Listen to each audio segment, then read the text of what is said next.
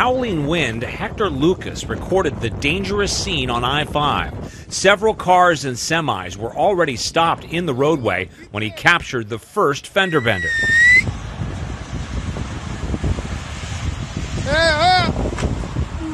That was only the beginning, and Lucas could only watch helplessly.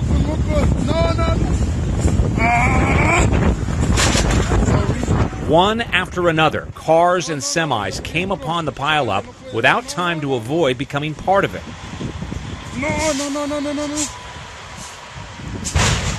Incredibly, a couple of drivers managed to snake through the scattered wrecks without any collisions.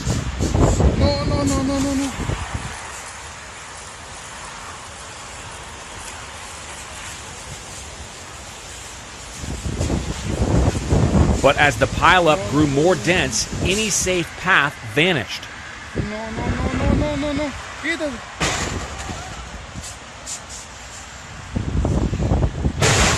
Awesome, man.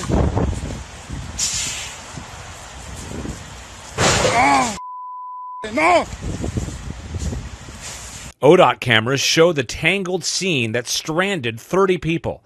They took shelter at a nearby McDonald's. Incredibly, there were only a few minor injuries.